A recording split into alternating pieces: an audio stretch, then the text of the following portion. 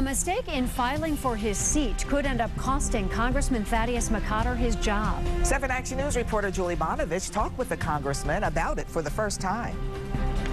Somebody screwed up here. The mistake so bad on something so routine that it could cost the congressman his seat. Congressman Thaddeus McCotter still doesn't know who's to blame. Someone could have panicked, someone could have plotted, someone could have done it to help you, someone could have done it to hurt you. As a result, the incumbent is not on the ballot in the 11th District congressional race for the August primary. Well, I don't know that I feel like Edmund Hillary at Everest, but it's certainly going to be a steep climb.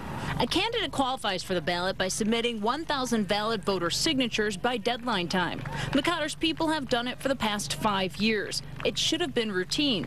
But the Secretary of State notified his camp Friday that he didn't make the ballot because they only had 244 valid signatures. The Secretary of State threw out 1,589 signatures because they were photocopied duplicates. You have the appropriate state agencies, the Secretary of State and the Attorney General, who will find that out, who will inform us, and at that point then we will take corrective action. We know that the hardest part is the write my name in please requests, so that people know that when they go in they can't just vote for you. It now means voters will physically have to write in McCotter's name. The only other Republican on the ballot is Carrie Bentivoglio, a teacher from Milford. The big question now over the next couple of months, can voters write in the congressman's name to help get him reelected?